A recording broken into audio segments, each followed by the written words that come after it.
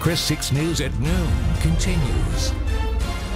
Welcome back. The Indian Point Pier project getting a major boost. Zachary Group and Mitsubishi Heavy Industries America have agreed to contribute $2 million to the project. They will join Gulf Coast Growth Ventures in the project. The new city park will include a shade spot, a space for food trucks, along with other amenities.